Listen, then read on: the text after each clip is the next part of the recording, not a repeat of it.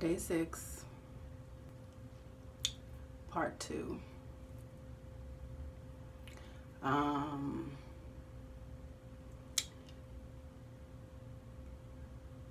I am not in the best of moods at the moment. I took a walk to shake it off.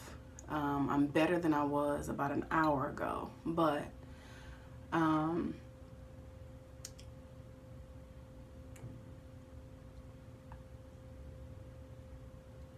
going to try to not drop any names. Well, I won't drop a name.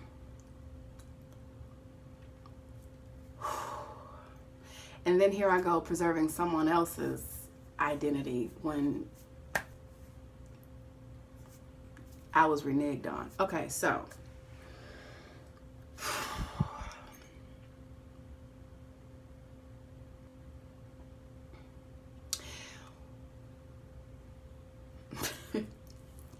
when doing IVF, there are lots of moving parts, okay? And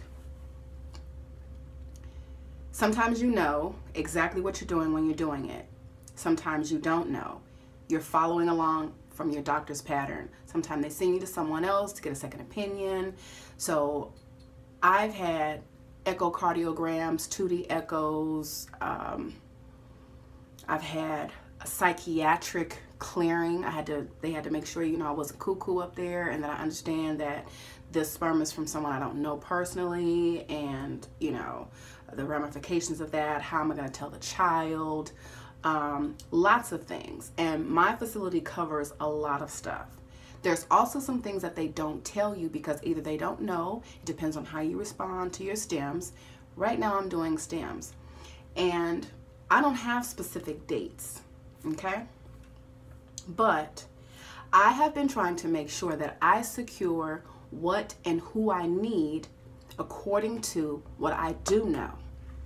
If it's a 24-hour window, if it's a 36-hour window, if it's a week window, when you need something or someone, you just do your best you can to make sure that you're going to be covered.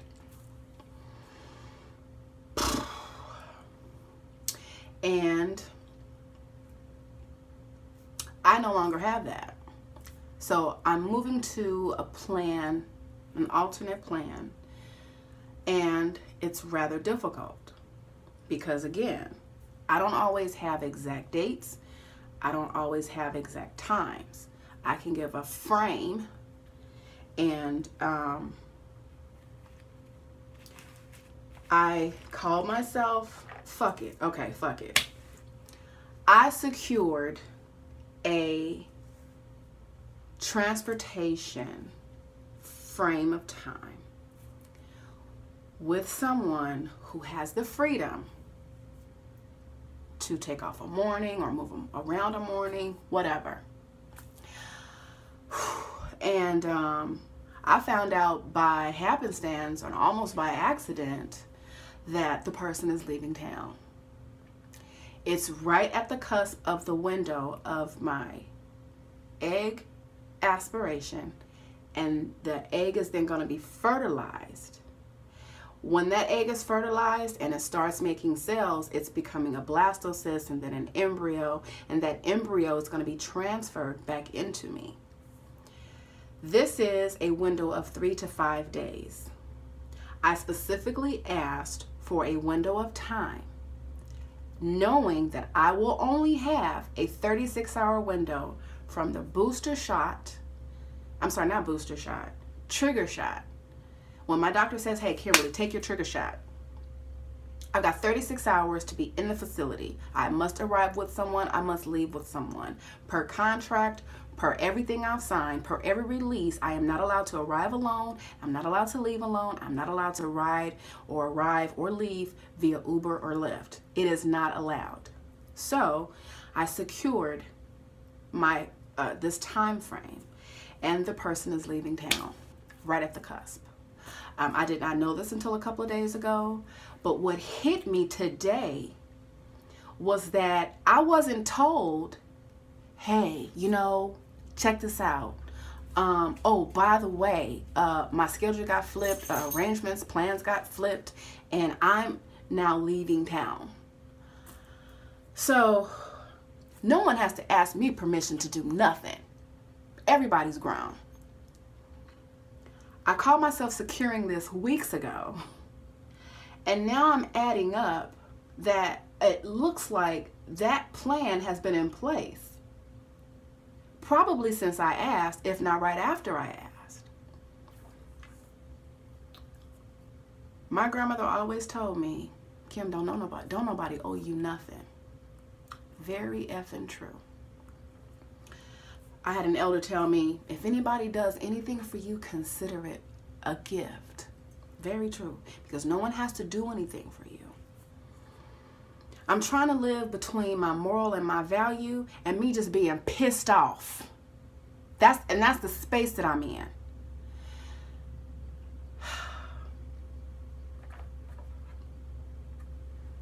I will not lose. It's gonna happen.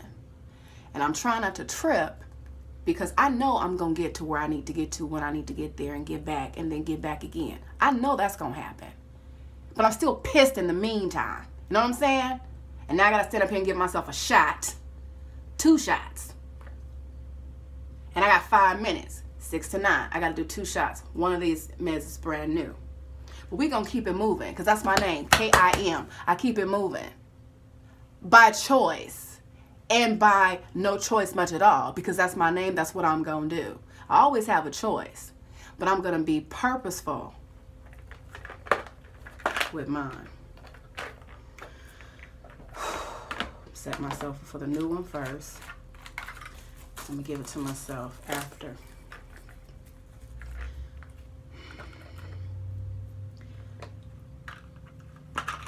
Don't let nobody keep you from living. Don't let nobody keep you from anything. Don't let nobody talk you out of nothing. Don't let nobody throw speed bumps in your way without you being quick on your feet and have on a pair of Nikes and jump over that hurdle and keep it running.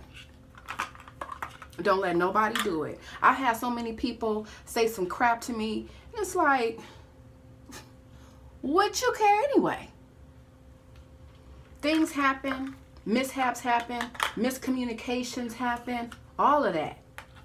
All of that happens. But for real, all right.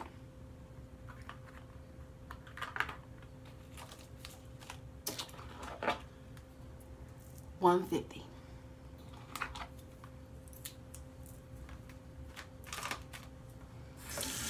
Wash my hands. Literally. Wash my hands.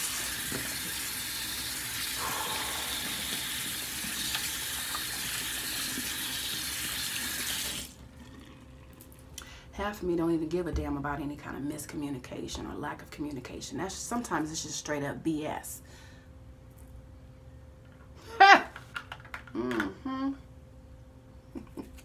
I'm gonna be great. I don't give a damn. I'm gonna be great. Where my pen at?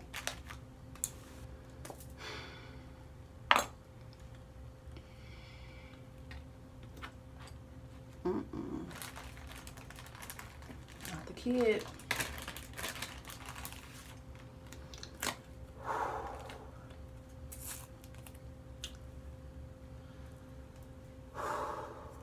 Uh-oh. Ah, look where it landed. I don't want to use that no more. Pull out another one.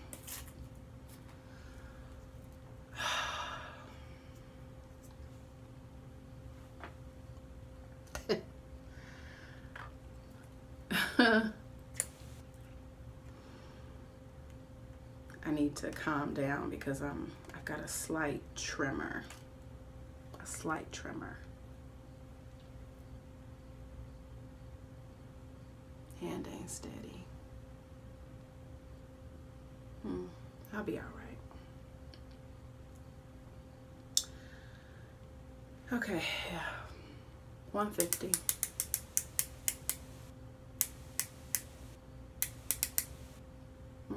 Almost just past it. Okay.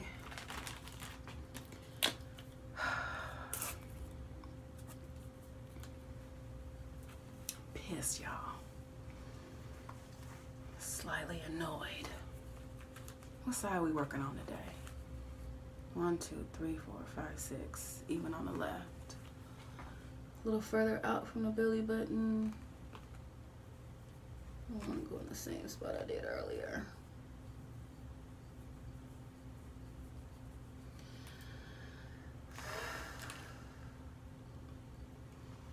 And this is when I usually tell myself the lie. Remember I talked to you guys about the lie?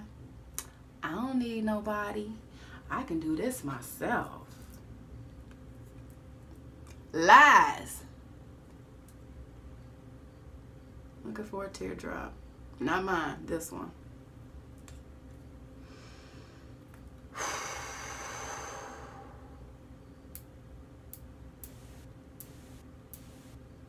You do need people. You do. Every now and again. May not be all the time. May not be often. And you may not ask for too much, but you need people. And this time I can't get twisted in the lie, because it's a lie. I do need somebody. I need somebody to pick me up, take me to my procedures, wait, and then take me back home. And I'm gonna find me somebody, because it's gonna come to me. I'm gonna try not to act too pissed and crazy and go off, because you know, when it's fixed, you know, you don't want to look like a fool. Oh, you know, once people do me a certain way, I just cut them off. Well, you know, sometimes things happen. You know, you just can't cut people off. You know? All right.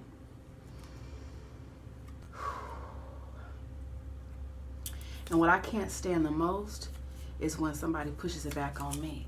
Well, you didn't say, and I didn't, and you tried, and you shoulda, and I was, and it ain't no big. No, I said, what we not gonna do is play semantics. I'm gonna play that. Nope. I ain't going.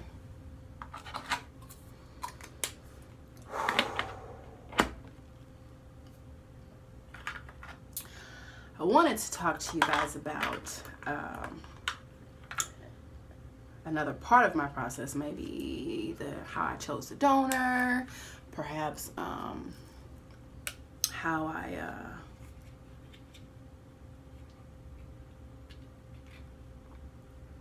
came to my decision. I was gonna perhaps talk about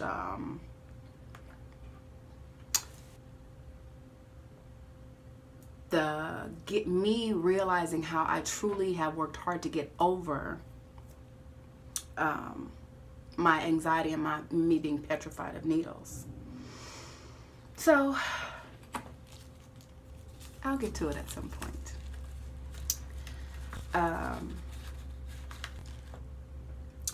So now that I've given myself the follistim and I've vented a little bit, I'm going to take a break, and I'm going to start over with another entry, part 3, and I'll see you guys shortly. Be right back.